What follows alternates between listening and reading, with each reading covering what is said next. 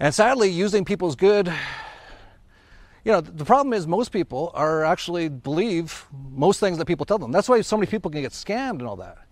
It's sad, but they've actually been trained that way by the system, the government schools and all that. Never taught how to detect a fraud.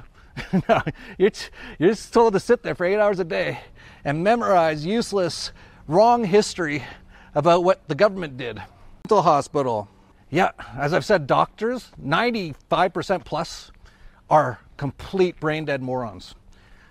That's why they get such good grades in school. They can memorize, but they can't think. And they believe most of this stuff.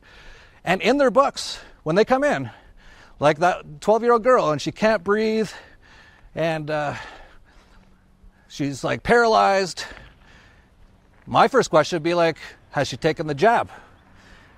And then when they go, yes, I'd go, yeah, that's probably what it is. But the doctors look into their books written by the pharmaceutical industrial complex, and it says, no, maybe she's crazy.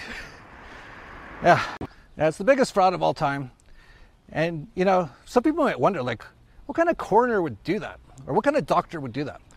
A lot of people, they're just NPC robots. They're brainwashed, mind-controlled slaves, and they also want more money. That's why they say the love of money is the root of all evil. So you have these people just like increasing the numbers so they can get paid, and what they're going to do is create a much larger police state because all of a sudden the numbers have increased, right?